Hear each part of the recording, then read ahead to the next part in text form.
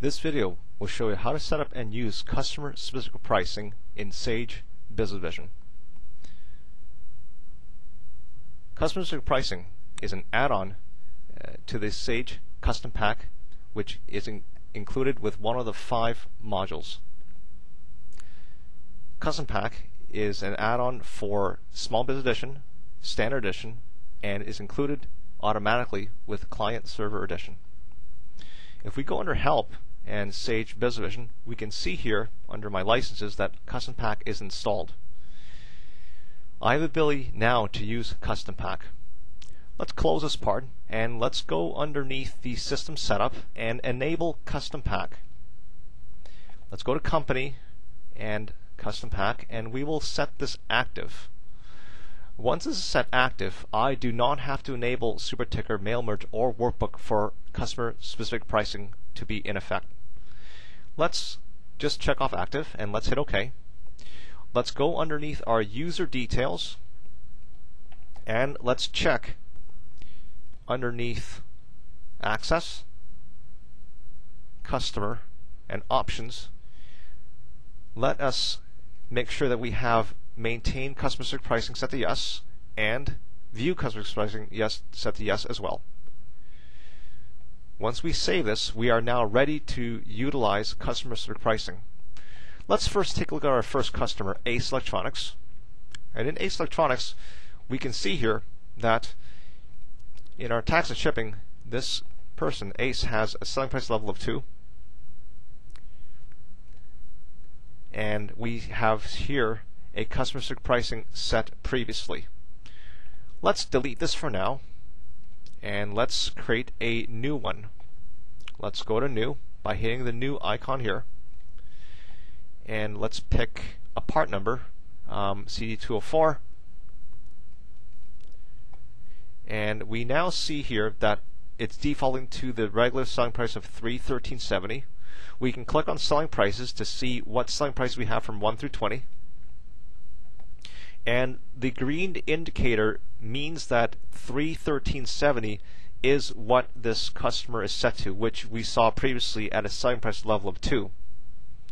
Let's go to previous selling prices, and we could see here, if we expand the screen,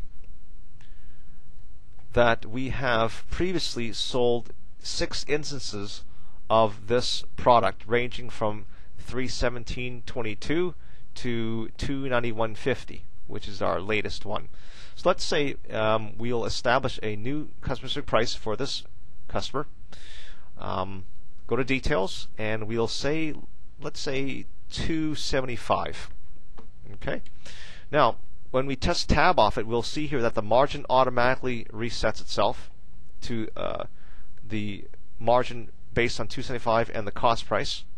An options on the right is do not apply product-specific discounts, which are product-specific discounts like price discount matrix. Use lowest selling price, which will negotiate between the price you have here that you've set at $275 and other factors like product-specific discount. Start price, start date, and end date, which means that this $275 will be in effect on certain dates. So let's establish a date range here. Let's say June the 12th, for example, to June the 18th that we're logged in as of. Automatic delete price after expiry, which means if I log into a date, let's say past June the 18th, it will automatically delete this price from this customer's account if it's checked off. Let's enable that for now, so we know that this price is in effect from the 12th to the 18th. Let's save this, which will then populate underneath the customer's specific price tab. So you'll see here that there's a few icons that I can click on. One is to refresh, to create a new one, edit the specific price, to copy, and to delete. So let's see what happens if we go to order entry now and sell Ace a CD204. Let's go to the order entry and let's pick Ace, and we'll pick a CD204, and we'll see that it comes up automatically with a $275. Now you'll also have this icon here, which is an information icon that has a C. This C gets populated if customer-specific pricing is in effect. So if I was to, for example, change this to, let's say, for example, $270 to get even a bigger discount, that the green information icon is now changed to a regular white I, which means that customer-specific pricing is no longer in effect since I changed the price from $275. Let's reactivate it again by deleting this line and putting it back. Another way customer-specific pricing can be disabled is if we change customers. So for example, in this case, I'm going to change from Ace to Acme. And we'll see here that the customer-specific pricing now is no longer in effect and uses the regular price of $323.70, which if we click on the information, go to pricing, we'll see that it is the first selling price for this customer. Let's close, and we'll close the order without saving. Let's go back to the customer module, to ACE, and let's look at other features of specific pricing. So we'll look at the CD204 again, we'll double click, and we'll go now to the quantity breaks section. We can now specify quantity breaks specific to this customer. What we'll do here is we will specify, for example, 5 at, let's say, $255, and we'll have 10 at $235. As you can see here, once I press tab, the margins get updated on the fly automatically. Okay, so we'll save this again. So in addition to the regular selling price of $275, we can now see that under quantity breaks we have $255 and $235 depending on how much the customer buys. So let's close this and let's go back to order entry and let's see what happens if we sell more than one of the same product. Go to ACE and we'll now, for example, pick for 6 CD204 and we'll pick 6. Now we'll see that it's $255. Okay, let's change this, for example, to, let's say, 11. Now it's $235. Okay, it negotiates between the selling price level and the quantity breaks that we've set up for this customer-specific pricing. Let's close, and let's see a couple of ways that we can actually access customer-specific pricing aside from the customer module itself. We can go to the inventory module itself, and we can go to the product and go to customer pricing. We'll see all the customer pricing set for this part number. So I can have Ace, I can have Acme, I can have Winston Bar and Grill in there. Basically everything, all the customer pricing for this item will show up on this list here. If we close, we can also go underneath utilities and customer specific pricing. We'll double click on that and we'll see here that we can now modify, save, and we can also delete from here. We can also toggle a view between customers and products itself. So if we click that, you can toggle. Now it says part number. This one now says customer. In this module, all customer prices will show. Let's close that and let's go to the reporting suite. A couple of reports that we can run is we can get the reports from the customer module itself, running customer price by customer by name, or customer price by customer by number. We can also get it from the inventory module, customer price by item.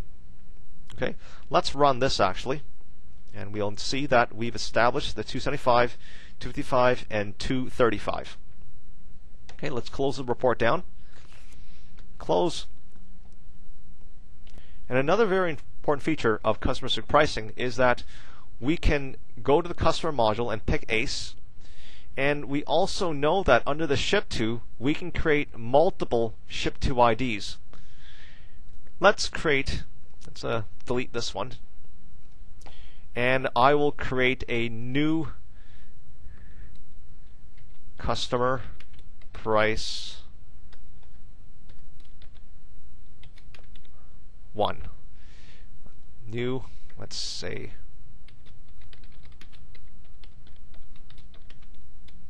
customer ship to 1. I'll save that, and what I could do here is on the taxes and shipping tab, I have this use bill to specific prices, which means that I will use the main bill to specific price, which is the CD204 at $275. Let's go back to the ship to actually, and let's go to specific pricing, and let's see if we can specify our own specific price for this customer price 1. Let's click on new. Let's see what happens if we go to a CD204, and let's put a price in here of, let's say, $222. Save, close, and we'll see now that this ship to has its own specific price for CD204. If we go to order entry and pick ACE, for example, and we go to ship to, and let's set this one as the default. Item details, we'll go for a CD204, and we'll see that the price of $222 comes up. Well, $222 comes up because we have established this price for this ship to. Let's say, for example, we was to go back to the regular one. It comes back to $275 because we shifted from the customer specific price ship to the regular bill tos.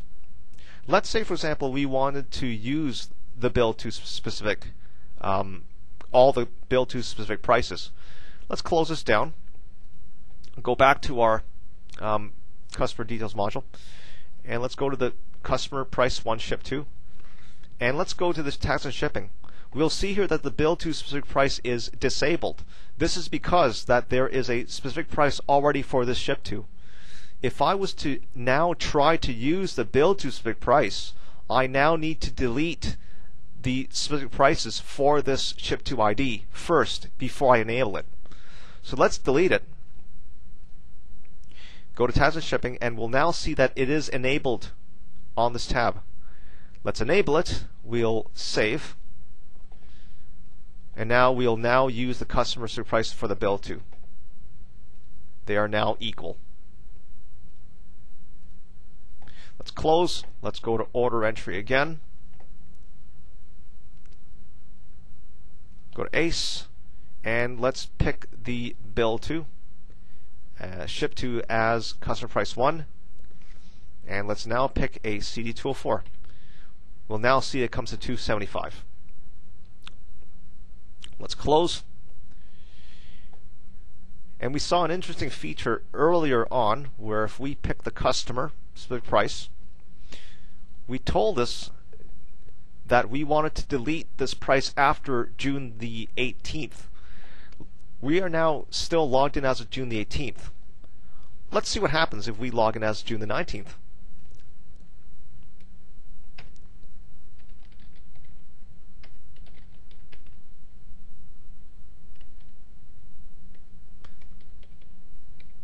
June the 19th.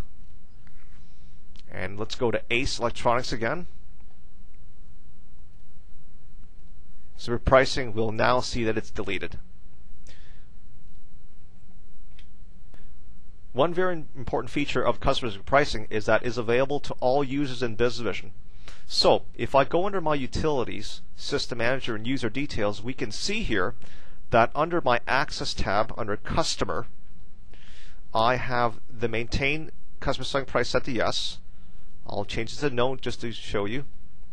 And the View Customer Specific Pricing, I'll say No as well.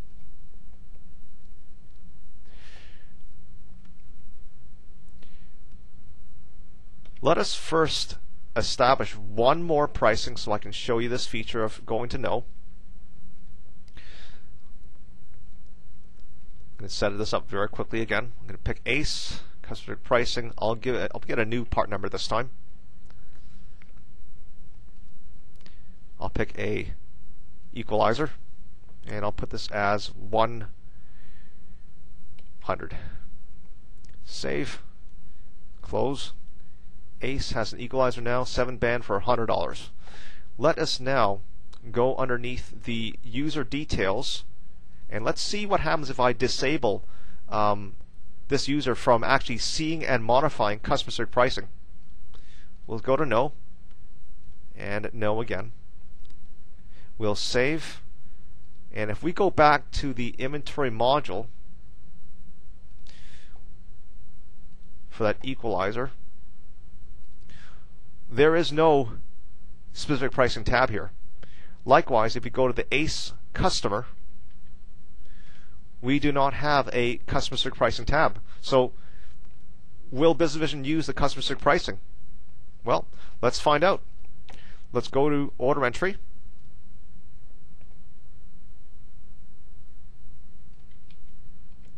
And let's pick that equalizer. And we do indeed see that it does pick the customer-specific pricing, regardless of whether this user can modify and see customer-specific pricing for customers. It is now indicated again by the green C. This concludes this video on customer-specific pricing.